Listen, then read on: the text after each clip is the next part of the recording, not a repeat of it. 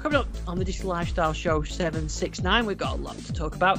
Gary's here and he'll be talking about his IFA trip to Berlin, his first in-person show for a while, and what he's seen there. There's ARM chips, ARM news for Windows, including Surface devices. We'll be talking about some rumoured Surface devices. We're talking about Surface Duo. We've got some Windows Insider news. We've got new keyboards coming to Windows 10. We've got 20H2 updates. And we've got the Xbox news as well. Xbox Series S, £249. Sounds a good price to me. And we've got lots to talk about, so let's get straight to Gary. Gary, good evening. Good evening, Ian. It's good to be back. Back in the country, safe and sound.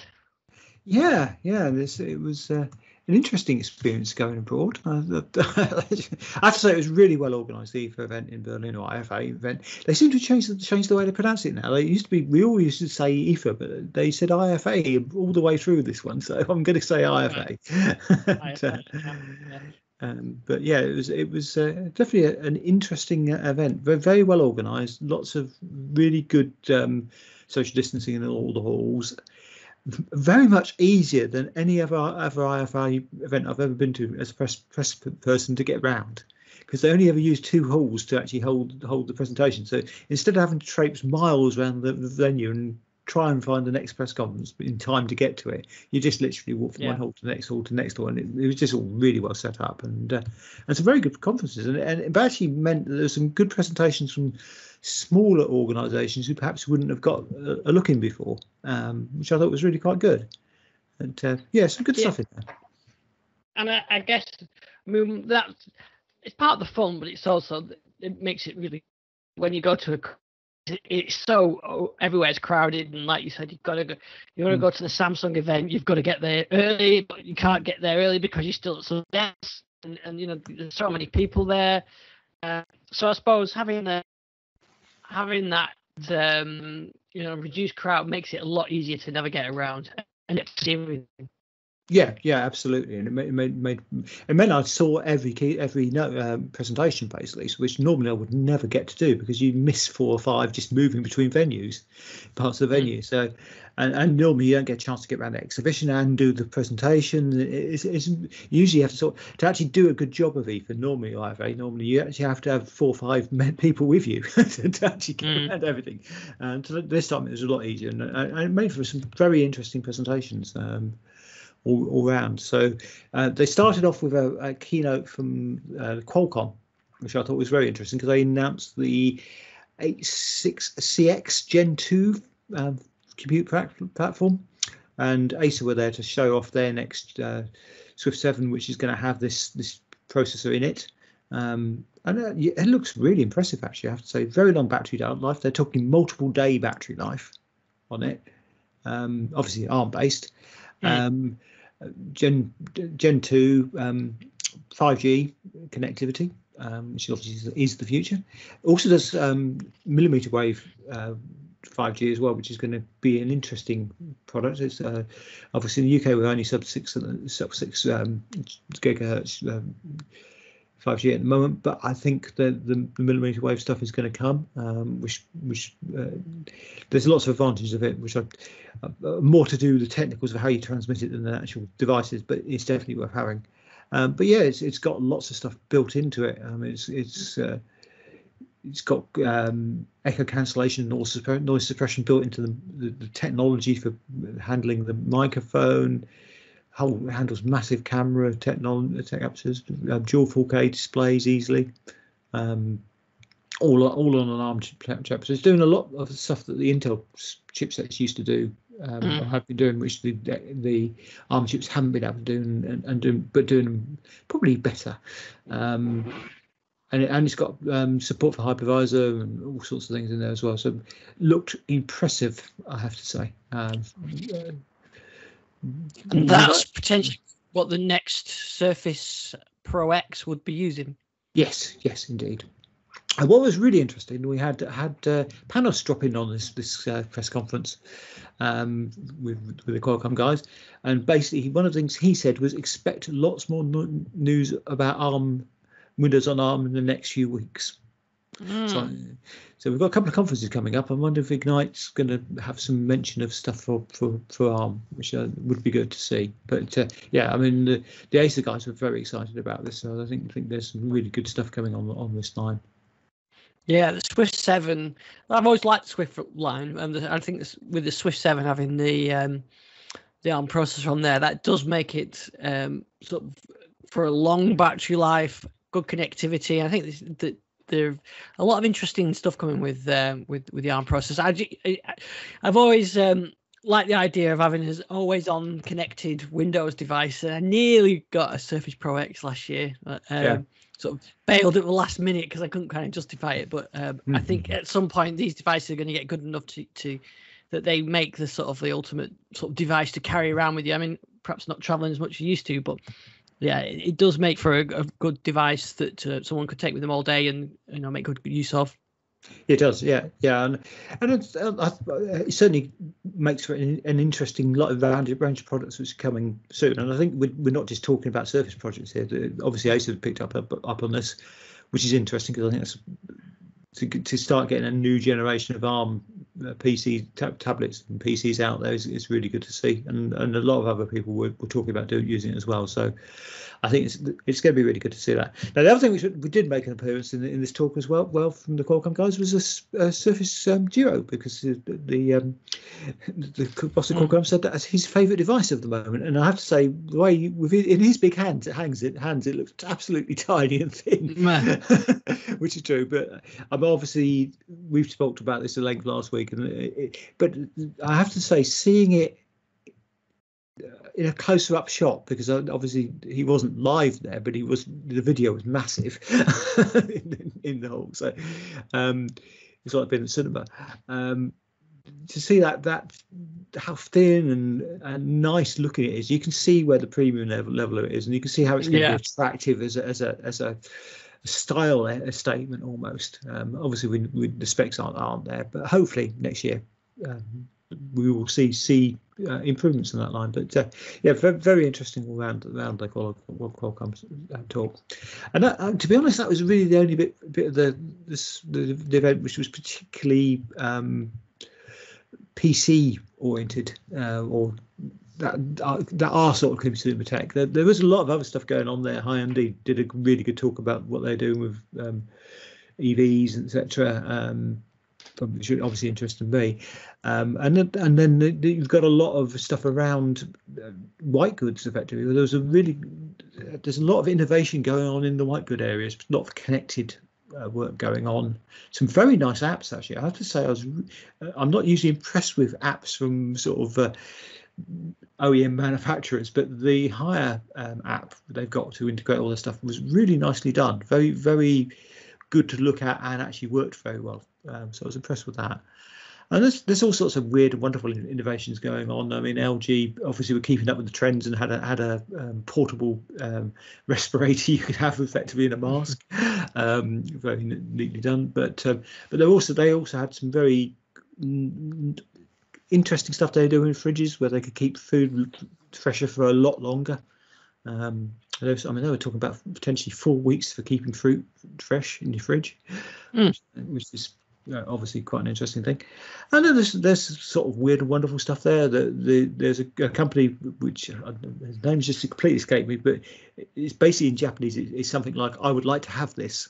It's the company, and they actually come from a silicon manufacturing background. So their products are based on the technology used to make chips, and it's all to do with static electricity, and they've found ways of using that as a cleaning technology. So that one of their products is actually clean shoes, for example. So you just put this thing inside your shoe, and it gets rid of all the smells and the odors very easily. And they had this flying drone, which was actually an air purifier. It just flew around your house purifying. I mean, that's an interesting concept, but I mean I think that's probably a bit of an extreme way of purifying air. But the concept of integrated technology doing things like that, so health benefit type of things, which obviously in the current way we are at the moment, people are probably more conscious of that. I mean, one of the things I quite like, Hire have acquired the Hoover brand, and one of the things they did with the Hoover brand is they've now got an integrated system where you've got a robot vacuum cleaner and an air filter, and the robot vacuum cleaner will clean the floor, and the air filter will go and this is a robot air filter, so it drives around your house. And if you've got sort of a bad air area, you can say, okay, the system will work out whether that's the dust on the floor causing the bad air, or if it's air coming in, and take the right thing to do the process to go clean it up. I mean, those sort of things are quite cool. There's a bit of science fiction to them, but they're an integration which actually works, and they're in a consumer product. This isn't a smart home product. This isn't anything else. This is Hoover's brand going forward. This is the stuff they will be shipping as their standard stuff out to the retail. Every higher group product, and that's from Candy at the bottom all the way up to High at the top, will have integrations with this new app and be able to do things cross platforms. I mean, things like they were talking about recognizing the brands of stuff you put in your fridge, or you use sort of camera recognition to do other things as well. Wine racks actually recognise what wine you've got, recommend different wines based on what wine you've got in your system. I mean, the one which a lot of people when I tweeted about it said, well, I don't really want that, was the idea they've actually got a cooker with a camera facing down, which will recognise what you're putting in the cooker and set the temperatures and things you need to do to cook whatever you've just put into it. I think that was actually LG who had that, but those sort of things are very interesting. That whole sort of level of consumer integration which is coming along. But yeah, I mean, it was an interesting event. There's some good stuff, some weird talks as well. Actually, one talk I really did like. Company Shift Mobile, German phone manufacturer, whose remit is that they are trying to produce phones which are repairable. So they don't right. When you're throwing away your phone, they want to be able to repair it, and it's also modular as well, so you can choose what bits you want in it, which I thought was good. But what I was really impressed with their talk, they managed to talk for I think 50 minutes, only mentioning their product for 30 seconds of that 50 minutes. Because most of it was a fairly inspirational talk. It was really about the environment. Yeah. But yeah, I mean, overall, very, very good. And some good stuff around on the stand as well. I mean, I had a wander around. There's a thing they called IFA Next, or IFA Next, and Shift Mobility, which is a look at the sort of future tech stuff and some really intriguing sort of smaller brand products there. Everything from treadmills for your cat, which actually is actually quite a sensible idea. Apparently, obesity in cats is a big thing at the moment. Right. So, yeah. This is actually developed by a vet, and it's a treadmill, but it's done in such a way that it attracts the cat onto it. And it's actually, there's a lot of cat. There's such a thing as cat psychology, but that's probably what they were using to get it working. And that was quite interesting. They had, I mean, sorts of things which. Technology reaching in areas where perhaps it hasn't reached before. There was a baby bottle, which I thought this was really clever. It basically was a self-heating baby bottle, so you don't have all this thing of if you're a parent of small tiny kids, sometimes you have this whole problem of having to heat up milk on the remote. Don't have to do this. You just press a button and it does it for you. And that's that was always a nightmare. I remember that. Yeah, so that's a long time ago for you, but it's a simple, a simple thing, which really that's a clever bit of technology. I even go as far as say that's a fascinating piece of technology, because we will be covering that one. And there's a lot of other things. One of the things which definitely was big was e-mobility stuff. So this isn't, I'm not talking about cars here, although there were a couple of cars on display, but this is more the cargo bike thing. This is definitely big this year. The idea of delivering things with a bike and a trailer, but with electric assistance. And that was very like those delivery type things. But yeah. But what was noticeable, and I think this is particularly good for the weather, and the weather in Berlin was foul, so it got a good chance to test this. They all had covers. So the ones I saw, so you basically, the driver was definitely covered all the time, which was good. So yeah, I thought that there was a lot of good stuff there in the small world.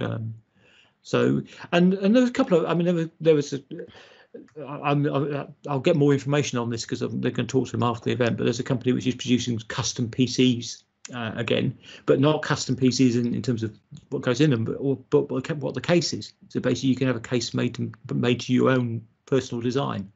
All right, yeah.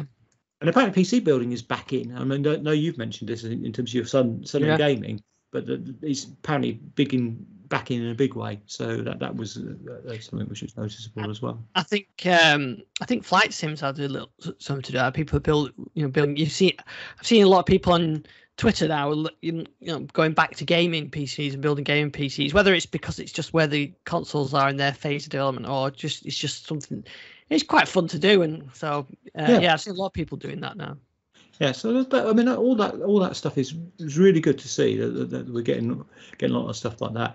I mean, the other things were, I mean, one thing I did quite like in terms of the consumer products, and we've covered a lot of robot vacuums before, but there were a couple of quite good innovations in that. The EcoVac one, which I particularly like, because it's now got a camera on the front which actually will detect cables on the floor and avoid them, which is the bane of any robot vacuum. Anyone who's got a robot vacuum, you know that you spend your life actually tucking the cables away so they don't get eaten. And this thing actually will use AI to actually, or machine learning, to work out where the cables are. So I thought that's quite clever stuff. But yeah, I mean, it was a very different show this year, so there wasn't as much to find, and certainly none of the big PC manufacturers were there. So you didn't have the Aces of the world actually showing their stuff off like they would normally be, but still very interesting. Yeah, I saw some of your pictures as well and your tweets. Yeah, it is good to see. And these gadget stuff, sometimes they start off a bit improbable and a bit clunky, but eventually they often work their way into mainstream. Into mainstream sort of consumer products. I mean, you only have to walk into B&Q now and you see robot lawnmowers, on a stand. So they're kind of getting everywhere now. Yeah, and it's definitely noticeable that there was a lot more consumer-focused communication tech going on. It was, I mean, that was the other big thing, which we will probably cover in a future show, because I think they're going to come back on again. But remember we spoke to TP-Link a year or so ago about all the stuff they were doing. Well, they've moved on quite a lot with their stuff now. They got the new decos out, which have got obviously Wi-Fi 6 in, which is the big thing on that. Oh, but I want to try that because my phone does Wi-Fi 6. I want to try something with Wi-Fi 6. Well, there's a deco set with Wi-Fi 6, but they've also got a deco with a built-in 5G router, which I think is a very interesting concept. So obviously 5G is coming fairly shortly, and we've got all the different varieties of that. But having a 5G router in a mesh network simplifies things so much. No need to connect up to broadband. If you're in a 5G coverage area, just plug your SIM in. Well, yes, you don't. You have a SIM. You just have your eSIM, and away you go. So I think that's an interesting concept that they were coming up with there. So I thought they definitely had some interesting stuff, and they also had some really good stuff on the business line of things. With some really good management tools for more business-like networking, but I also thought for the prosumer type market, so for people like me and you, where we need better quality networking at home, and especially if you're streaming, the idea of the VLAN type things, but how they could manage it was very clever. So some interesting stuff there. The other thing that TP-Link had was a new smart home range, which they've just introduced as well. So, which I can't quite figure out why they've got two completely distinct ranges, but they've certainly had some interesting bits and pieces in that. So, that's an interesting side of things. And that was the other thing which was there in big letters this year. Smart home. There was a lot of smart home providers. It's noticeable that in Europe that is now mainstream. Everybody's using Wi-Fi switches, Wi-Fi sockets, that sort of stuff. And there was a lot more Wi-Fi type bits being out there. I've completely forgotten the name of the company, but there's a company which has got a sensor which actually which is a Wi-Fi sensor, and you know how much challenge it is to get Wi-Fi to work long term on batteries. This is a battery-based Wi-Fi sensor which will last a year on one set of batteries. No, that's good. And does smart motion technique stuff as well. So Shelley, that's it. That's the company, Shelley Home Automation. And again, we'll be reviewing those at some point. At least that's going to take a while. So I think there's some definitely good stuff out there. It was well worth going anyway. Yeah, it's good. So it's sometimes it's good to get these in-person events, and when they're not as crowded, then you certainly get more benefits, I think, out of it. Yeah, you get to meet a lot of people and chat, which is quite good. As I said, social distance, because it was very well done, very well organised in that respect. Yeah. Oh, that's good. That perhaps maybe gives us an idea of how they can organise these events in the future, because I don't think the situation is going to change at the moment. No time soon, I think. Yeah. We do have some other news that broke today, and this was something Richard was going to talk about a bit, but because I was moving the sofa for someone, I ended up running late, so we missed Richard. We'll have Richard back next week. But the Xbox Series X that is kind of rumoured, best kept secret kind of thing for a while, or worst kept secret, I should say, for a while, because everybody kind of knew that there was a cheaper Xbox Series coming. Apparently, it was some of the info leaked, so Microsoft just announced the details. I think it was overnight. So when I fired up the browser this morning, there were the details. So this is the Xbox Series S. So that's going to be the lower priced version of the next gen Xbox. So we already know about the Series X, but this is the first time we know about the Series Series S. Smaller, physical footprint looks smaller. Actually, I think it's going to be quite small when you see it. It's smaller than the current Xbox. So that's going to be quite interesting to see how that scales up. In white with a black sort of cooling vent on it. It's a weird look. It is, yeah. Well, one of my sons, when I asked him about it, he said, "Well, I like it." And the other one said, "No, I don't like it. It's terrible." Yeah. But I guess you'll get used to it, and that's probably in person it might not look so stand out. But I think the best thing I've seen, £249 for UK that's price. Incredible. When you actually look what's inside it, I mean, you can't buy the graphics chip for PC for that price. It's 120 frames per second, ray tracing, 4K media streaming, 4K game upscaling. Yeah. No drive bay on it. No Blu-ray or DVD drive or anything like that. No physical. Yeah, and I think the cheap one I saw 512 gig storage for the £249 one, which sounds quite a lot, but some of these games are huge on the Xbox. So I can imagine, but they've got that special expansion technology that they talked about a while ago with those expansion options. So, I would imagine there's probably a slightly more expensive one that maybe gives you, maybe 1 terabyte or 2 terabyte or something like that. And then I think the rumor was the Series X. They haven't confirmed prices yet, but that might be $499. So maybe that equates to £499, something like that. So that's going to be a decent price as well. But I think if you haven't got probably a real top end monitor, then there's probably the Series X is probably the one to go for. The hardcore gamers, I understand, perhaps we might go with the top of the end range one because they want the top of the range one. But for $249 for that, I mean, even if you're just using it for a bit of light gaming and Netflix and Amazon and just as a little media console, it's not a bad price when you think where we've come from. And so it looks fantastic. I think we need to get Jason on to talk about that and get some more details on it. So I'll try and see if I can set Jason up on that. Yeah, it does sound really good. I'm obviously I use the Xbox primarily for Blu-ray playback. So I think just missing that is actually one thing which is slightly there. But then again, I haven't played Blu-rays for a while yet, so recently. So yeah, I mean that's what I'll use mine for. But primarily, mine gets used for Netflix, Amazon, all the media, Disney Plus. That's the other thing. So we use it kind of. And I know there's probably other solutions, but my Samsung TV is a Series 8, so I think it's got Netflix. I don't know if it's got Amazon. I've not checked, and I certainly haven't checked if it's got the Disney Plus. But I use the Xbox. It's just a better device for that. So I think it's a good price. Whether Next gen gaming and 4K upscaling. That's going to be impressive. I just think that 512 might be a bit skinny for some of these huge games. And I think possibly some of the next gen gaming may suffer with the slightly reduced, well, actually substantially reduced graphic card performance over the X variant. But even so, I mean, it's still a hulking beast in terms of what you'd pay for that to get in PC form. I think I priced it up. I was up to about £700 when I worked out all the things you'd actually need to get to a PC. Yeah.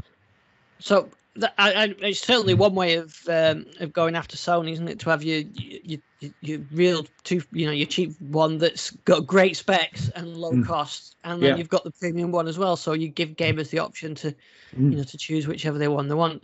But I think for $249, it's going to be on a lot of Christmas lists for this year. November 10th launch date, I think is. Yeah. So we'll perfect timing.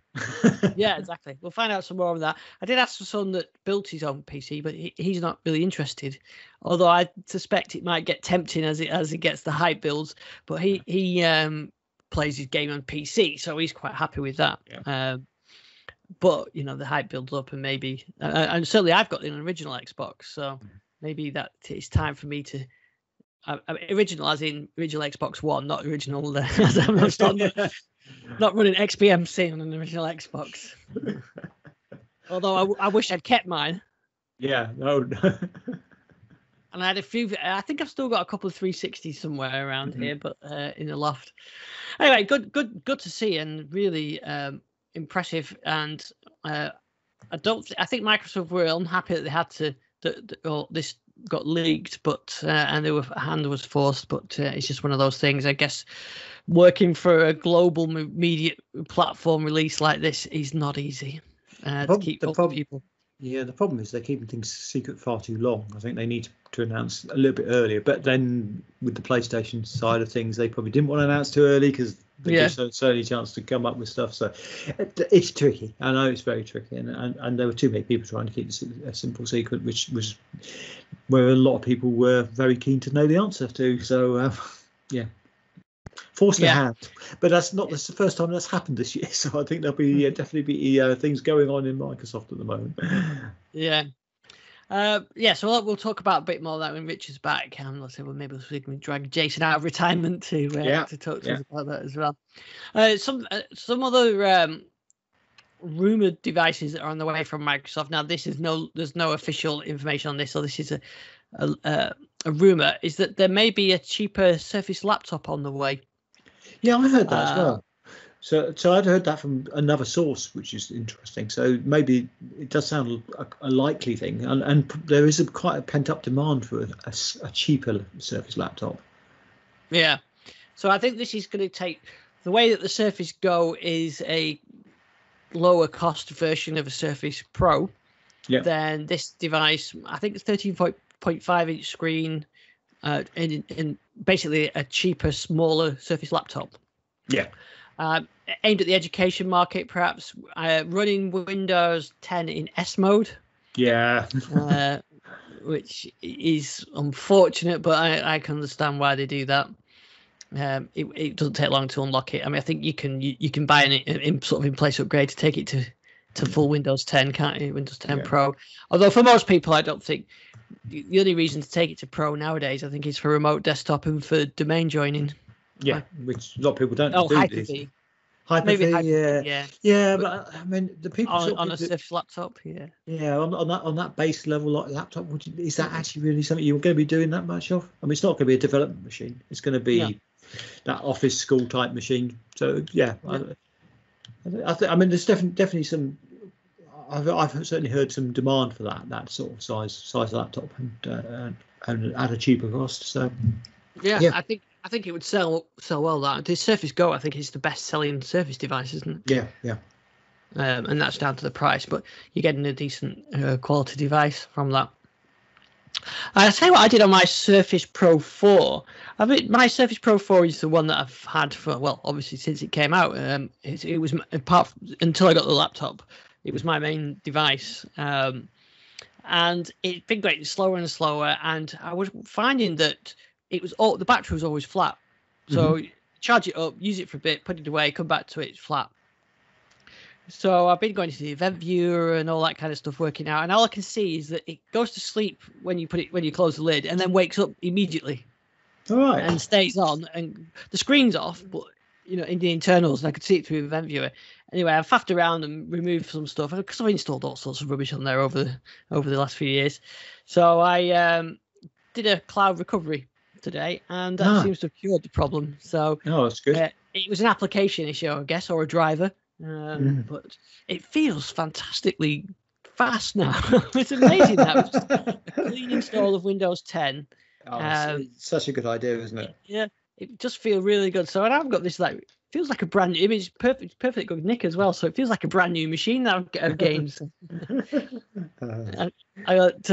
That's going on release preview. So excellent. Yeah. I know what we talked the week I was departing was we spent a little bit of time on smartwatches, didn't we? Yes. And I said I was getting another one for doing, and there it is. This is the Huawei Watch GT2, which is quite an interesting piece of kit.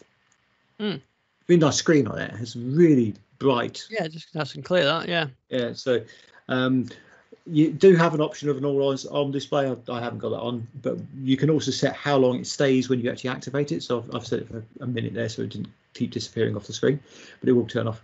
But it's I mean, it's not got the apps that your watch has got, but it does have I've just charged it, which is the first time I've charged it since I got it, which was the day after we last had our show.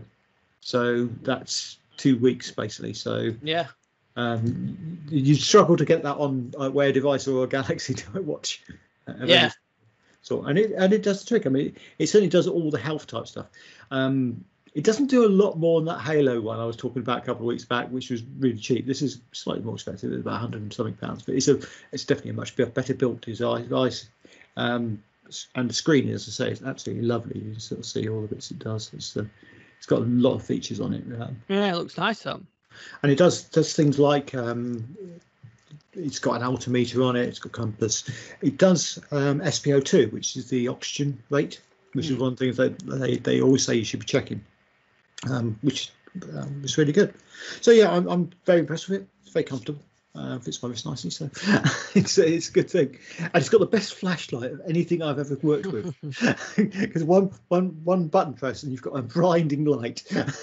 Oh yeah. But it is really useful for getting just that ability to just turn something on and have a torch. It's amazing how you spend 160 quid on a torch basically. Yeah. But no, it looks a nice little device. That I've seen. I wonder, did you know anything about the Microsoft Expressive Pixels? I've heard this twice today. Someone said, "Would you know?" I still don't know what it is. Well, that was good. Because I was going to ask you about this, because I see this looks like a little LED LCD type display thing, LED display, and it looks like a little custom display for putting emojis. Yeah. And there's an Expressive Pixels app that you can design these emojis, and then you need some hardware to run them on, which looks a bit like a little LED display, not unlike the one that I got for the Raspberry Pi. I remember I was doing all the playing about with displays on there, but I couldn't exactly see what hardware whether you could just buy off the shelf hardware for this, or what you needed to do. I know that the Adafruit and Silicon Square displays make these things, so I guess you can do them, and they communicate. I think you plug them in via USB and it picks them up. But an interesting little designer tool that you can do it. But I wonder whether you can actually do custom code on that, and and have this thing plugged into your PC, so you could get like notifications and things like that on it. So it's something that I've on my list to investigate. It looks so worth playing with. I hadn't seen that. I just had a quick look at it, and that looks really interesting. Yeah, so I'll include a link for that in the show notes. So maybe we can try and figure it out and have a look at it next week. But it says a platform for creativity, inclusion, and innovation. It's like a research project, isn't it? So I think so. Yeah. Yeah. So it looks interesting. I mean, one thing I did notice out in Berlin was an awful lot of people running around with face masks with LEDs sewn into them. I thought that because that display I've got is brilliant on the Pi, but I couldn't figure how to. The Pi I could put a little microphone in, and I thought of I could actually animate a mouth on the thing, but it's a little bit clumsy to have a full Raspberry Pi 4 stuck on your face mask. But I thought if you can get these displays now so thin that you could sort of embed it into a thing and into a mask, and I thought that would be a good use case. Yeah, definitely a good idea. Yeah, so maybe because I thought it has a bit of emotion, if you've got an animated mouth or something like that. Yeah. So, yeah. I'll have to have a look at that. So maybe we can see if we can find out some more information on that next week. All right, what else have we got? Oh, just a quick update on the Surface earbuds that I'm using now. Yeah. We've got a firmware update on Friday. It's fantastic. Your headphones now get a firmware update. And I was even more impressed when I got the device because the case got a firmware update as well. So not only did the headphones get an update, the case gets a firmware update. Everything gets a firmware update nowadays. Anyway, on Friday, I got an update and it said check the release notes. And of course, took the link, and the release notes don't have the changed log on it, of course. Microsoft release notes. What did you expect? Yeah. So these are the 3.06 now, and the release notes only have 3.05. So anyway, 3.06. So I thought I'll try and find out. So I did actually contact Microsoft. Well, I first contacted Surface, the Surface UK account, who then, through some magic of some CRM type solution that they must have in the background, I ended up getting a direct message from Microsoft support saying, have you got a problem with your Surface earbuds? Well, no, not a problem as such. I was just curious. I wasn't, logging a support ticket or anything. Anyway, turns out there is an update in it, and the earbuds now have the ability to switch off the Apex. Was it AP? I'm getting it right. aptX. Yeah, aptX. Yeah. You got the option to switch off aptX, and then it falls back to SBS support, which having to do some searching on that one, it turns out that increases your battery life because it's a lower quality level. It's low quality. I mean, I'd keep with aptX, but if you're doing, I mean, if you're listening to something like a book or something, audio book, then I can see SBS being perfectly adequate and would give you much better battery life. But I've left mine on the aptX because I like the higher quality mode, and I don't have any issues with the battery life. They last a full day at work anyway. Not constant use, but pretty much constant use. And I tend to put when I go on a call or something like that, or a phone call, I put them back in the case, and then when I go back on the next Teams call, I use them, or I'm listening to some music, I use them. So, but it's still, I last all day anyway. But anyway, it's just a nice little update. But I think what a world we live in now, where cases and headphones and things get firmware. Get firmware updates.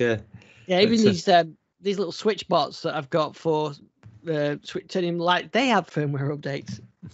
even my thermometer in the greenhouse got a firmware update. Everything is firmware updates. Yeah. Oh, to talk about taking calls, that's one thing I forgot to say about this watch. It's actually got a speaker built into it and a microphone, so you can do the full Dick Tracy talk to your wrist.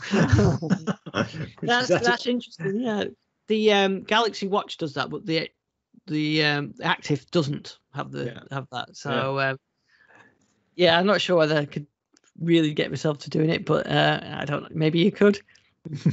I have done it just because it was instinctive actually, and I was at the event. I had the phone tucked away, and it was in a bag, and I couldn't get to it very quickly. So I just pressed the button and started speaking to the people I needed. It was actually my taxi, so I needed to know where they were. But yeah, it works. It works pretty well actually. The speaker quality was surprisingly good. I might actually. I even used it in the hotel room to give me some background music.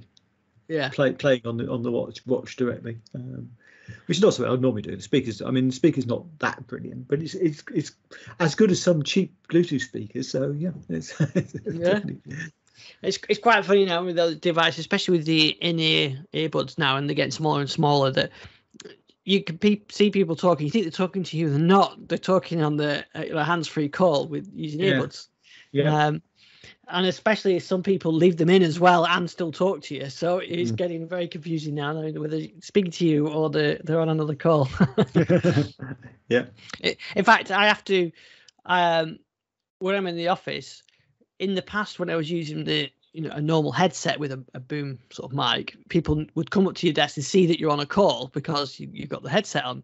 But with the Surface earbuds, they don't really notice that you've got a call, so they just come and talk to you and you're in the middle of a call. Yeah. You need that sign you were going to do so in call. Yeah, exactly. Yeah, I need to do that. If I could, I'm sure I could do. You could do that. That's one of those things. Those little emoji panels would be quite good for if it could link in with your team status. Yeah. There's definitely ways to do. There's quite a good bit of code out there for doing your team status and pushing it to other things. So maybe I can do that. Some Windows Insider news. We had a couple of updates on builds, and one that's quite interesting actually. 20206, which was a dev channel build last week. So that's not tied to a particular release. That's got the new keyboard and the emoji panel. Now, they did the usual thing. This is A/B testing, so not many people actually got this. I didn't get this, but I know a way of bringing it back. So I don't want to know details because it's not really very good to mess with your system. I take the risk on myself. So I got mine working. It's essentially the one that's on Windows 10X. So if you've used the Windows 10X on-screen keyboard, you'll recognize it. But it's got a new dictation mode, which actually works really well. It's got the cloud clipboard built into it as well. So it's called cloud clipboard. It's actually just, it's not in the cloud as in shares between your devices, but it is really useful because it's clipboard history. And I think that's what they call it now, actually, not cloud clipboard. That keyboard history, I've got really used to use it now. I use it all the time. It makes a big difference to your workflow if you start using that. So forget the old Control V, use the Windows V, and you get your little history. But anyway, it's built into the new keyboard. It's got a very nice idea that I think I've seen it on iOS and Android, is when you've got the on-screen keyboard and you get the space bar, you can move your finger up and down on the space bar and it moves the cursor. So if you're in the say you're in a URL box and you want to scroll to the left, you can just keep your finger on the space bar and move it left. So on a device like the Surface Go, it works really well rather than trying to use the arrow keys or tap with your finger to get the input point to the right place. So it really nice on-screen keyboard. I say it's got emojis, animated GIFs you can put straight in as well. So you can get a more modern keyboard. I said taken straight from Windows 10X. I think. I hope they roll it out to some more users. I know it's not tied to a specific release, so I don't think it'll hit 20H2, but it will probably hit the next Windows 10. But then they have been quite good at modularizing these things, so you never know. It could just appear in 20H2. But I think that was the main change of the build. But it actually makes it on a tablet much easier to use with the on-screen keyboard. What else did we get? Oh, we had a build update tonight for 20H2. So just as we came to record this evening, there was an update. Not a huge amount. There were just security changes around that. I think 20H2 is pretty much done now. Yeah, I think so.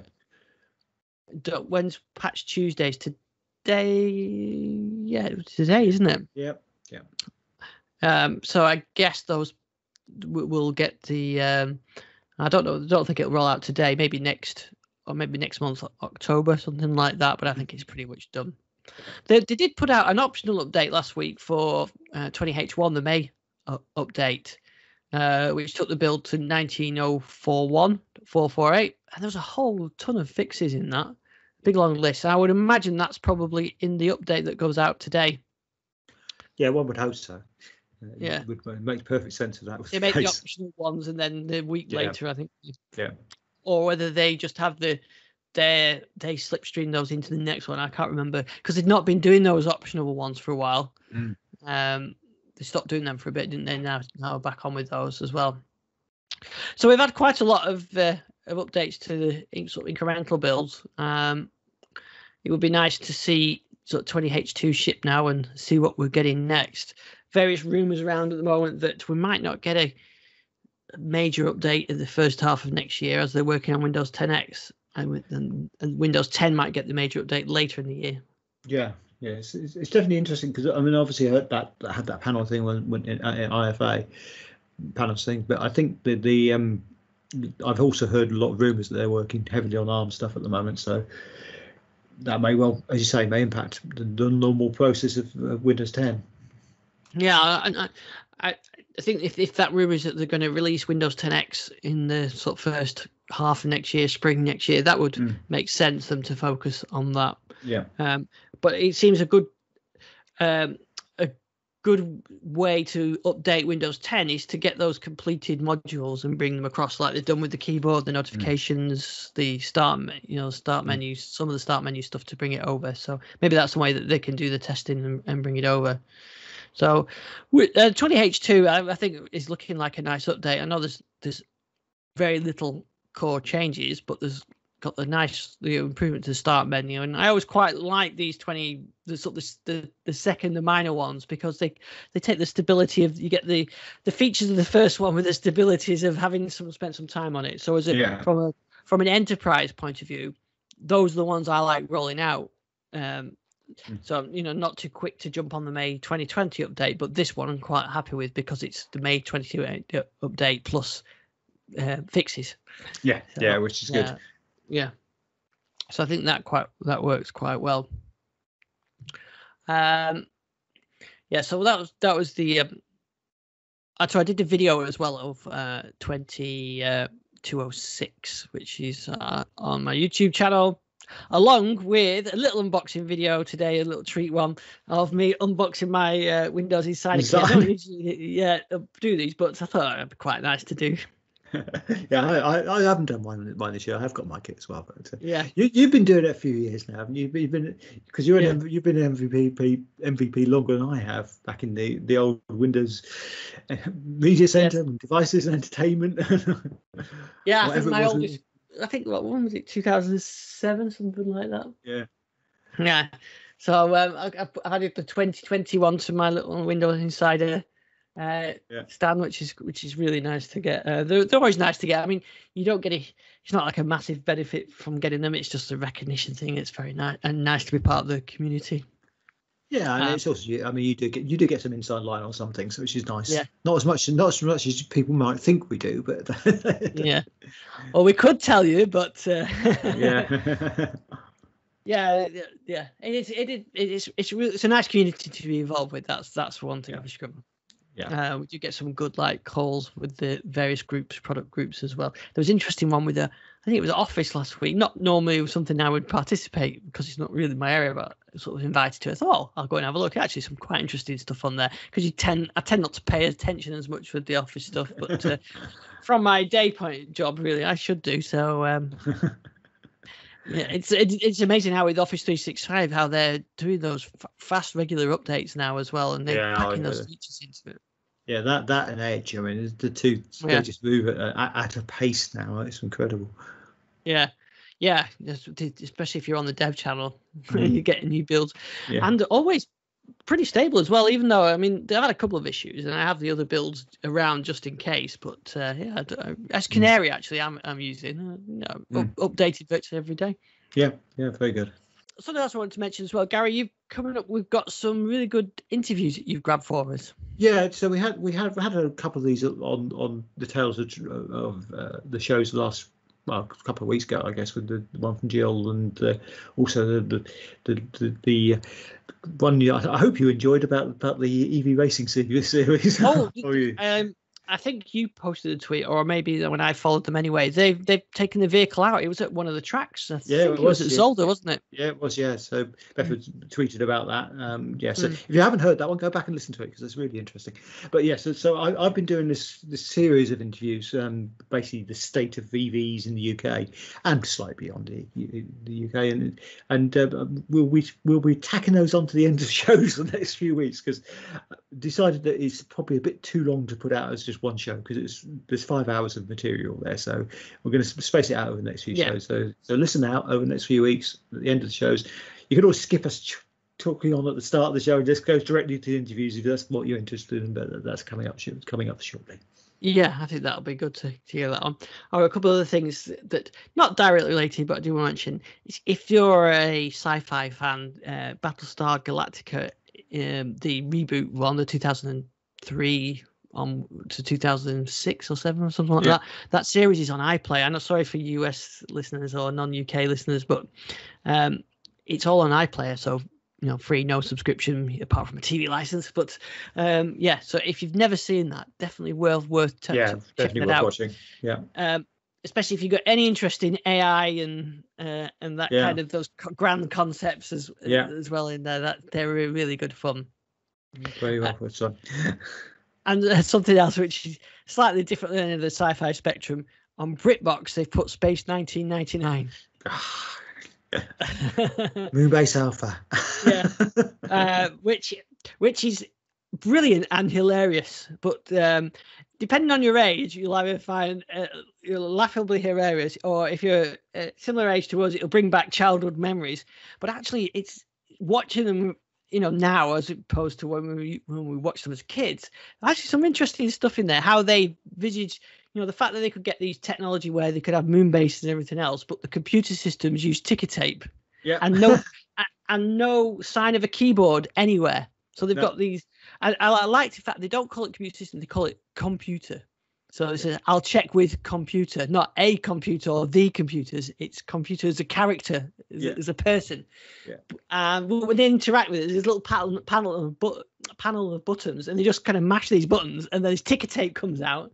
And then they read that. But of course, this computer's doing amazing things, controlling a life support system with gravity, but they couldn't have come up with an idea of a screen. Maybe that was the next generation user interface. I mean, if we're going back in time on shows, I mean, if you look at, I got some reason on one of the plane trips I took last year, they were showing the whole series of UFO. That's on BritBox as well. That's which is really good. I have to say that the quality of that series and it was excellent. But you actually look at the computer system on there, it's way more advanced than the Space 1999. So interesting stuff. It's amazing. I do like watching sci-fi, especially 70s and 60s and 70s, but how they thought. I mean, obviously Space 1999 is set in 1999, and we didn't have a moon base Alpha in 1999 in September. And we're still a way off, and we haven't got those sort of Eagle ships that they use and everything else. But then on the things that they didn't predict were AI and computers and just totally missed. But I like how some science fiction get it right, and this kind of on that side got it wrong. But interesting concepts in there anyway. Definitely. Some of the fashion sense is very 1970s. We were wearing nylon flares. Oh yeah, well that was the future.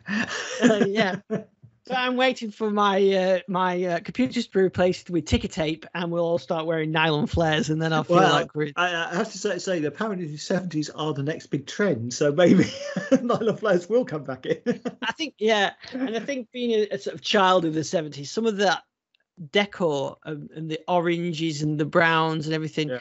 When I was sort of growing up in the 80s, that looks so old-fashioned and terrible, when we were watching Miami Vice and all the 80s styles. But when I look at it now, I think it's got a kind of coolness to it. Those curved plastic, white plastics and oranges, and they even have some cups. I think that they were like a 70s design icon and things. It's got a certain look to it that I quite like. So maybe that's what I'm going to do. I'm going to go downstairs now, replace some of my TVs with ticker tape, get the flares out, and get some orange carpets.